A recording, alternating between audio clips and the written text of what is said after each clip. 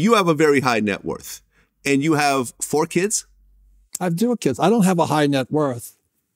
I don't measure net worth. Okay. Well, you have a lot of assets. I just measure cash. I measure cash flow.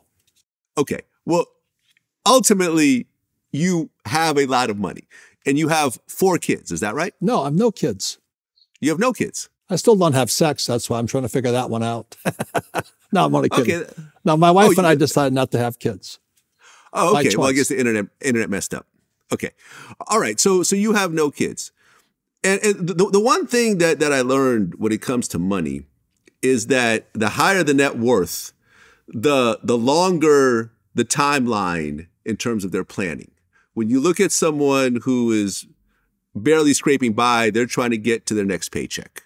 When you look at a middle-class person, they probably plan 6 months to a year ahead of time. But when you look at the ultra-wealthy, they're planning past their lifetime, right?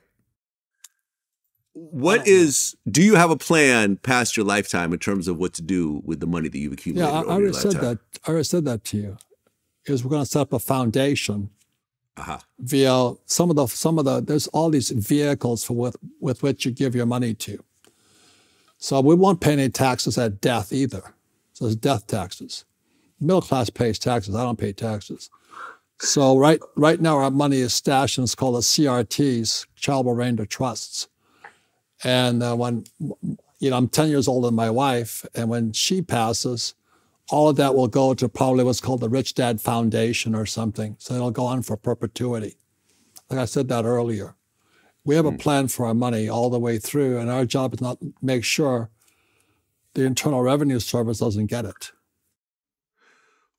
Was there a reason why you decided not to have kids? Was that a conscious decision, or it just happened? I'd be a terrible father. That was the main reason. I'm a U.S. Marine. I wouldn't want to have a SOB like me as a dad. So, I mean, that's the honest God truth, Vlad. I am, both my dads were tough guys. And most kids can't take it in a bunch of snowflakes today.